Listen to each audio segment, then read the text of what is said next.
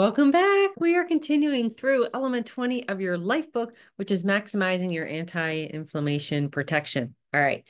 So 418 today, once again, this element is super short. So we are going back over to this Dr. A's Habits of Health book. All right. So page 418 in the life book actually correlates to pages 455 and 456 in this other book. And this is about beating stress and curbing your inflammation with healthy behaviors, right? Something that we've been talking about, right? This is that non-food portion of being healthy. Okay. So some of the tips that Dr. A mentions in here, you're not going to be surprised, right? On how we can beat some stress and calm inflammation, treating your body with a massage. Okay. Massages, it's a nice way to help you relax, restore balance to your musculoskeletal system, especially when you're stressed, when you're stiff, or just worn out. And it even actually, Dr. A says it helps lower your CRP inflammation. We talked about that the other day, right?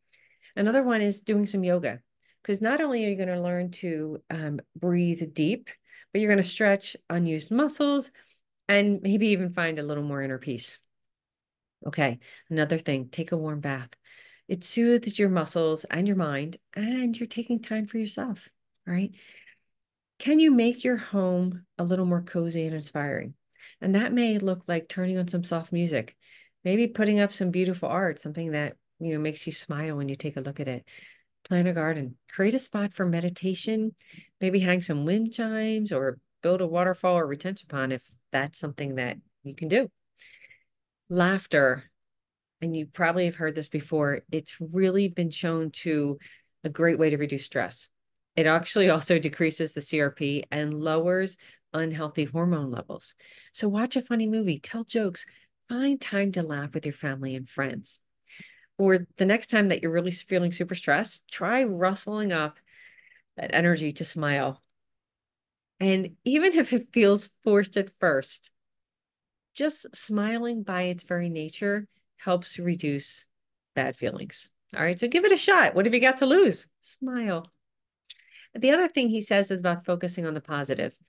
It's so easy to slip into this negative self-talk, but think about it. Why would you say something bad about yourself that you would never even dream of saying to someone else?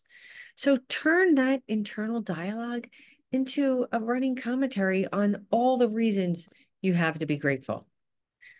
Dr. A says that no discussion of inflammation would be complete without addressing stress, right? Which is one of the biggest contributors to a host of health complications.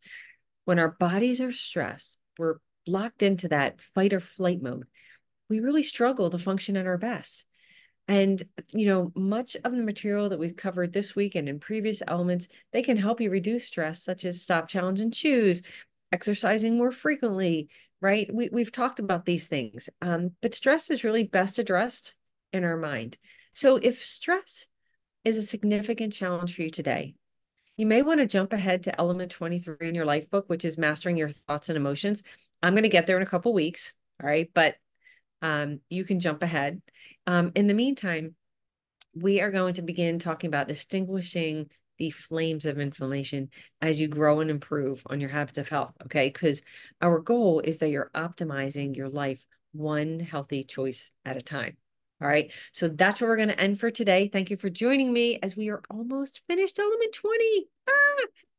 Tomorrow we're going to do actually, so we're kind of finished, but tomorrow we're going to do a quick review. All right. So please feel free, like, comment, share the post. You know the drill. Hop on over to the YouTube channel called Healthy and Vibrant, and I look forward to seeing you tomorrow.